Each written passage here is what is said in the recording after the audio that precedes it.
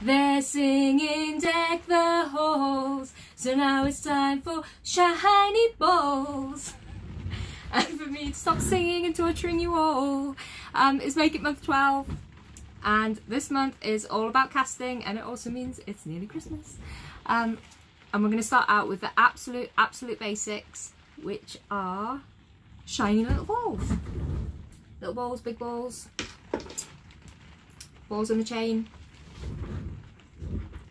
It's a really good introduction on how to recycle your metal, how to melt it down and form it into a different shape from what it started with. So I really hope you enjoy this month's tutorials. We're going to go across a whole range of casting options, but like I say, we're going to start out with very basics so that people can jump in and have a go without having to invest in extra tools and materials. I hope you enjoy it this month, and sorry if your ears hurt. So today we are making balls. Balls to that. Teeny tiny balls. So this is normally referred to as granulation, and you usually see it as a decorative effect on jewellery. You can make slightly bigger balls, you can make humongous balls, or you can just solder one or two on, again, for decorative effect. And this is what we're going to start off with.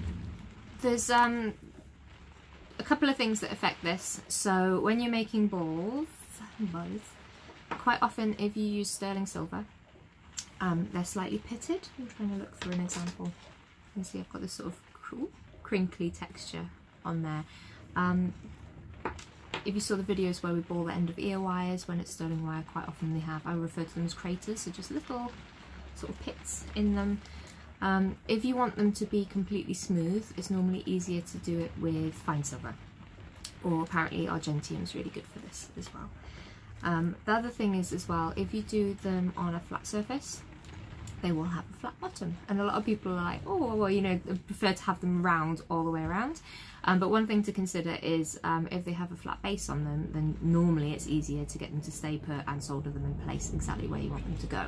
But we will also cover how to make them completely round as well, for those of you who want to make a perfect sphere. So making the little balls, that's the introductory way of casting, or just melting your metal down. To be strictly correct, casting is more when you have metal in something and you pour it into a recess of some kind. So that's the other things that we're going to look at, will be involving those techniques rather than just melting things flat on a surface.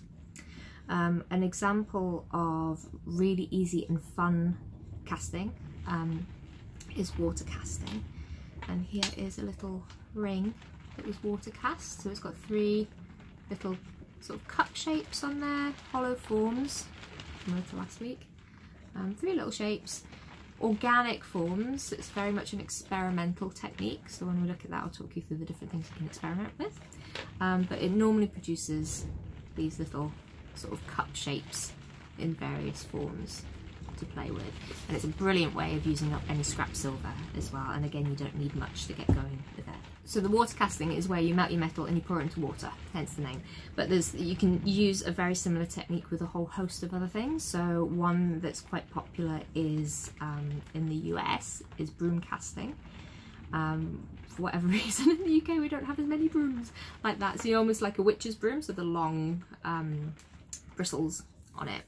And what they do is they dampen it so it doesn't catch on fire, and then you pour your molten metal into those bristles that have been sort of bound in containers, and you pour it in and you get these sort of elongated forms that are really pretty. But what we tend to do more in the UK is spaghetti casting. So very similar idea. So you've got these long forms that you're pouring the hot metal into, and then when the metal hits it, it cools, and you end up with these little shapes. But it tends to be a little bit more accessible and cheaper. So I'm going to show you how to do that. Spaghetti casting, any sort of medium that's similar to that, like lentils, beans, other shapes of pasta, rock salt, they can all give really nice effects. So again, we're going to have a little bit of a play and experimentation of pouring molten metal into different things. I'm going to show you a cheats way of casting into shapes. So similar to cuttlefish casting and sand casting, but quicker and easier, and again you need less stuff to be able to do it, so I'll show you that way.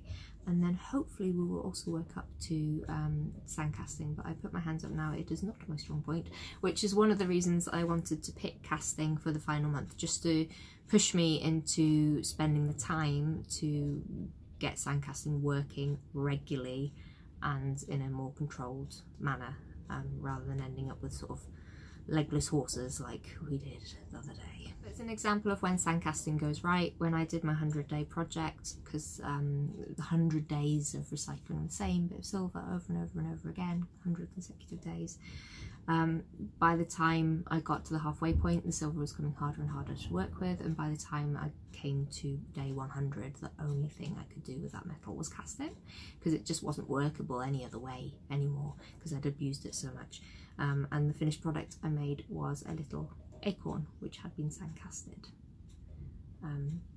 So as I say, it is possible.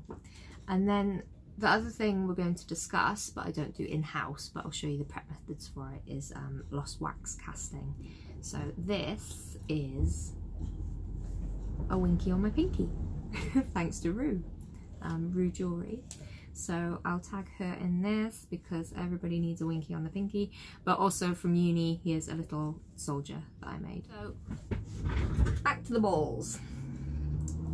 I'm going to show you how to make basic ones, and then in theory anything that you want to add them to as decoration is up to you, whether it's something super simple, whether it's a small thing, a big thing. But just to let you know, the other thing they're good for is when we are doing things like flush setting. So flush setting is where a faceted stone, so a diamond shaped stone, is set flush completely down into your jewellery design. Now even tiny stones are often quite deep, and therefore you end up needing a piece of jewellery, a piece of metal that's quite thick to work with. And quite often when students want to do flush setting and they're bringing their own materials, even when they've planned it, the metal just isn't thick enough. So a cheats way around that is to make a little ball of silver, but then flatten it and solder that onto your jewellery, so you can have a thin piece of jewellery but you've added extra thickness by adding a ball, and then you can drill and flush set into that, which works quite nicely. So here I've got my borax, my flux, and I've mixed my flux up, and I've got some scrap silver sat in there. So what I'm going to do is I'm going to take out any scrap silver that I want to melt and put it onto my fire brick. I'm just using a normal fire brick at the moment. I'll talk about different options in a little bit. Then I've got my torch on, and what I need to do is point my flame at the piece that I want to melt. And unlike when you're annealing and soldering things, you really do just want to hold the flame on the piece, because we're actively trying to melt it this time. Whereas normally when we're silversmithing, we're actively trying not to melt things. That's it starting to go. Normally when I do this, I put another brick here so that the heat will bounce off it, because it's quite cold in here. It's taking a bit longer, but as you can see, it's starting to go into a little ball.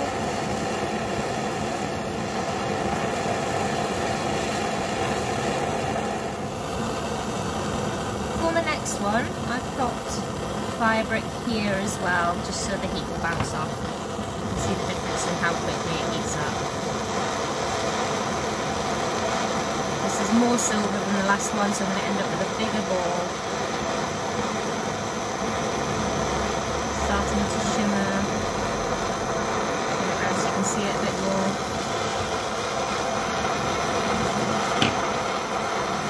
There it goes. And there it goes. A lovely round ball. Take the heat away. And I just need that to cool. Now because they got so hot when melting, the chances are they're stuck to the brick, like so. But normally if you leave them to cool naturally, they will release on their own. If they don't, you can always dunk them or pour a little bit of cold water on them and they will release. If you force them, it's going to take half the brick with it, and then you have to sit and chip all the brick off. Right, that's them off. It still has a little bit of brick on it, which isn't unusual. So what I'm going to do in the cold water to quench it, and I can show you properly. Normally, if you just give it a little rub with your fingers once you've cooled it, any brick residue, fire brick residue, will just rub off. If for some reason it didn't, then you can just take a little bit of file or sandpaper to it. So I've cooled this one as well. I'll check the back, give it a little rub, scratch it with my fingers, and then I'll pop it in the pickle to clean, and then I'll fish them out when they're clean in a minute and show you how they look. If you want your balls to be perfectly round, one of the things you can do is make a round recess in a charcoal block. The reason that they come out with a flat back is if they're sat on a flat surface, when the metal melts, it will just take on that flat surface, whereas if they're sat in a little recess, the metal will take on the shape of the recess.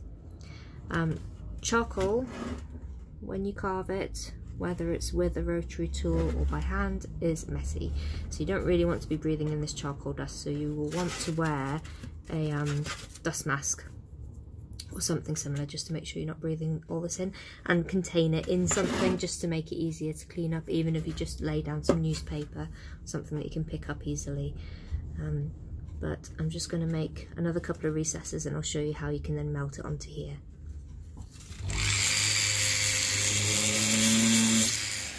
I've swapped to my smaller torch just so it's easier to use, so that it's easier to see close up. So I've got 2 bits of scrap silver and they're sat in the little recesses I made, and then I also have a soldering poker so that when they melt, if they don't quite go in the little hole, I can give them a little poke. And again, I'm just pointing at the metal because I want it to melt and to go into a perfect little ball. And the same again on this one. And because they're sat in that little round recess, they should make a perfectly round sphere. Just like that. The other good thing about the charcoal block, so not only can you carve into it, charcoal absorbs oxygen, and it's the oxygen mixing with the gas and the copper content in sterling that creates those little pits we were talking about. So if you do these on a charcoal surface, they tend to come out a lot smoother because the oxygen, it absorbs oxygen. So just pick it out in the water on a cool surface. Same on this one. I'm going to pick it out of the charcoal into the water to cool it, and there I have a perfectly round little ball, or 2 in fact. So super easy, and I'll talk to you more about charcoal blocks in a little minute, but again, for just now, these are going to go into the pickle to clean. Right, one of the things about charcoal blocks is, this is a compressed charcoal block, they don't last very long. So you're looking at between £10–20 for one, and they are great to have, but like I say, they when you heat them, the surface starts to sort of melt away, almost degrade, and then obviously if you start carving into them and things like that, then they degrade even quicker. But there's a couple of things you can do to help. So one of the big things that I would recommend is wrapping your charcoal block in binding wire. So can you see I've got wraps and wraps and wraps and wraps of wire around this. Binding wire is just a very inexpensive thin steel wire which you can bind the block together with, because when charcoal heats and contracts, it does tend to move and contract, like I just said, so you end up with crack lines, faults in the charcoal. In fact, that crack goes all the way down the side here, but because I've bound it, it's still staying together, whereas if I hadn't had that wire around the outside, that would have been in 2 parts by now, even though it's a fairly new block. So it's definitely worth getting some binding wire and just preparing it. The other thing is, some people worry about them catching on fire and then they quench them with water afterwards. I've never experienced this, but obviously keep an eye on it. But I always think if you can get away without quenching it, the better, because the more sort of external forces you put on this, the less time they're probably going to last. But they're definitely good to have a little play with. Another thing you can do, instead of just carving out little ball recesses, you can carve shapes into it. So I'm going to do that now. So again, dust mask on because it's going to be a bit messy.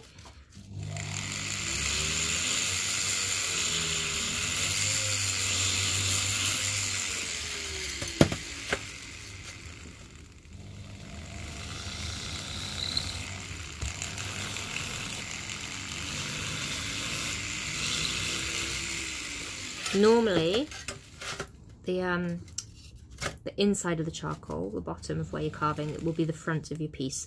So if you're doing something that has a right way and a wrong way round, you need to draw or write it back to front.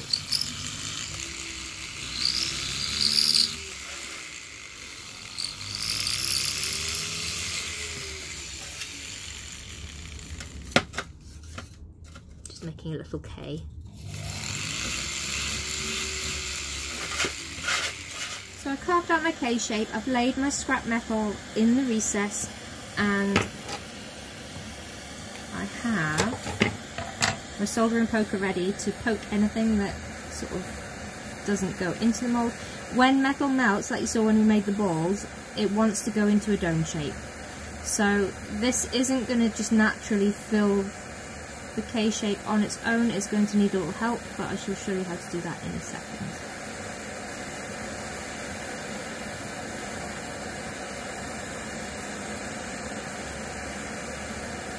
At the minute I just need to keep heating it until it melts.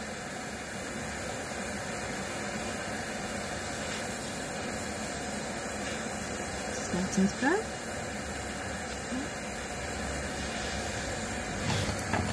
I also have my tweezers so I can add more silver as it melts.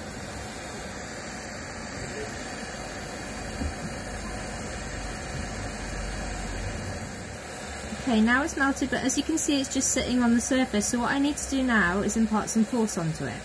So what I have is a steel block, and what I need to do is I need to remove the heat from the blowtorch and then come in with the steel block and apply some pressure.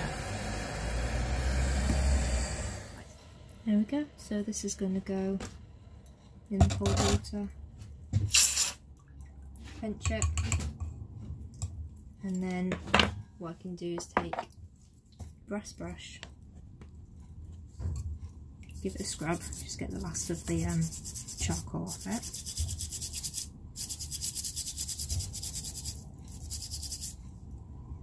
And then you can see the start of a K there. So this needs to go in the pickle to clean up, and then again I'll show you how everything comes out in a little second. While that's cleaning, I just want to have a little chat about safety. So we've already said if you're carving out anything dusty, you should wear a dust mask. The other thing is just making sure you work in a safe, confined space. So as you can see, my space is quite big, and therefore if the metal was to roll off of the brick, it would fall onto another heatproof surface. The other thing you can do if in doubt is you can use bricks to build a wall around the surface that you're working on. So again, if it was to roll, it's going to come into contact with something rather than rolling off and landing on your toes, which you do not want. One of the reasons why you should always wear proper footwear in the studio. And also, if you're working at home, just be very wary if you're working on carpet, because if you heat anything and drop something hot onto the carpet, there is a chance that, you know, at the very least it's going to damage it, and then there's a chance of fire. So you need to be conscious and prepared.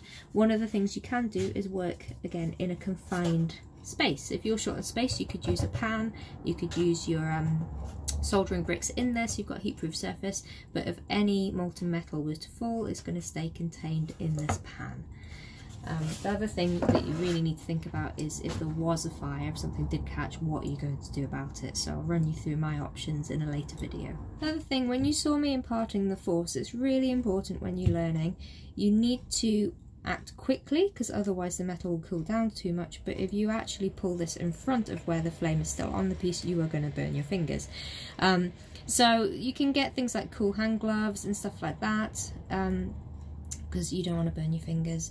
But personally, I would rather be able to feel if something's getting a little bit hot, so therefore I don't get too close to it, whereas I worry that if I wear a big glove, I wouldn't necessarily notice if I was doing something that I shouldn't be. So, like I say, it's a swift movement. You have to remove the flame, then you come in with the force, rather than bringing the force in while the flame is still on the piece. The other thing you need to take into consideration is, because it's molten, because it's a liquid, don't throw it down, because if you throw it down, then again it could splatter. So again, that comes back to making sure you've got a safe space and are wearing sort of heavy protective clothing, but in an ideal world, just nice smooth movement, and then it won't splat. So here we've got the two original balls, so they're nice and domed on the top, and then they have flat backs, which is handy for soldering. And then next up we had the two very round balls where I made a little recess in a charcoal block so that they could be round all the way rather than just on one side. And then lastly, I've got my little K where I pushed the metal down into a carving I did in the charcoal block. So I'm going to clean this up now and show you the finished piece.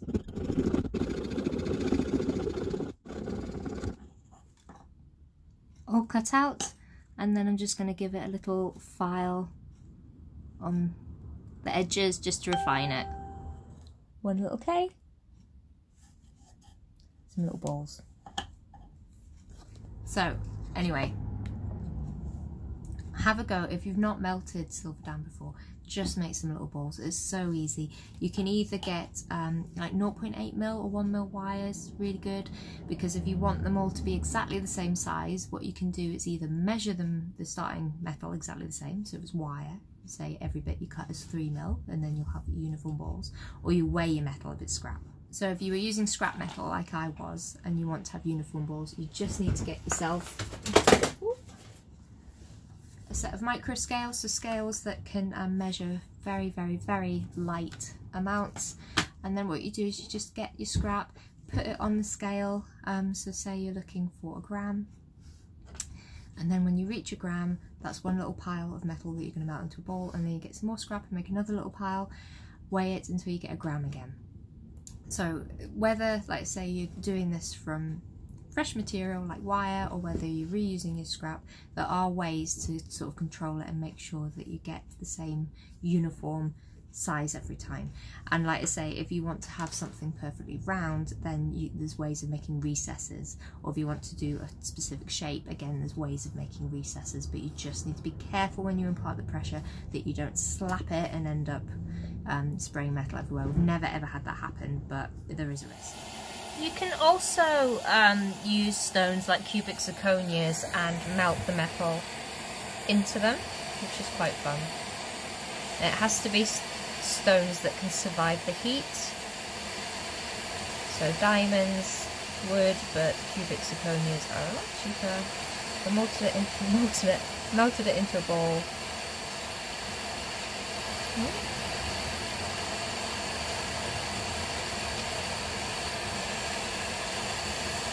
Into a ball.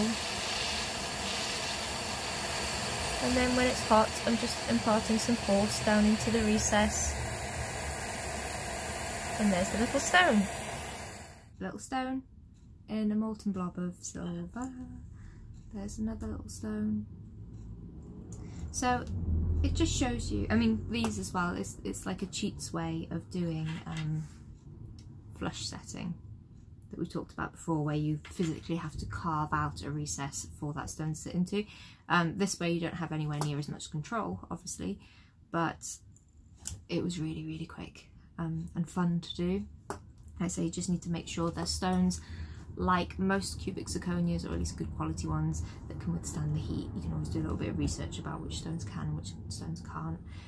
But for most people, cubic zirconias are the way to go, coloured ones or plain ones when you're starting out, and then you can work your way up to things like diamonds and sapphires if you want to in the future.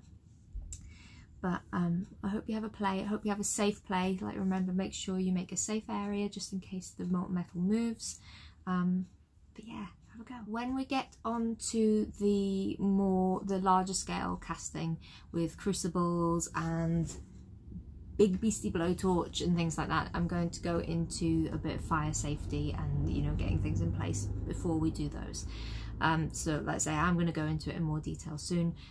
What we're sort of doing here is, you know, small amounts. It's flat on a brick rather than pouring it, so it's not as big a fire safety risk, but it is still worth considering.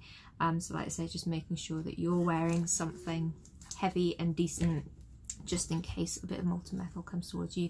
Make sure you're working in a safe area in case something rolls. It's not going to roll on the floor, it's not going to roll onto you or onto your foot. It's especially important if you sit while soldering. Personally, I always think people should stand while soldering just in case anything hot drops in your lap anyway. And at the very least, always have some water by your bench, if not a fire blanket and a fire extinguisher. Here's the finished pieces. So we've got the pieces with stones included in them. We've got the pieces we started with, the little balls. There's the very round ones. Here's the ones with the flat backs. Here is just an example, a ring with a flush set stone, just to show you the difference between doing the what's considered the proper technique compared to melting metal around a stone. They look quite similar, especially if I gave that silver a file and polish afterwards. Here's a big blob from melting a bigger bit of metal. So remember, you can weigh out your metal if you're looking for specific sizes. There's a little blob that's been soldered onto a ring, and there's the K that I carved out of the charcoal block. So, like I say, if nothing else, with what you've already got, you should be able to start making some little balls and potentially have a bit of a play as well by carving out shapes or including stones.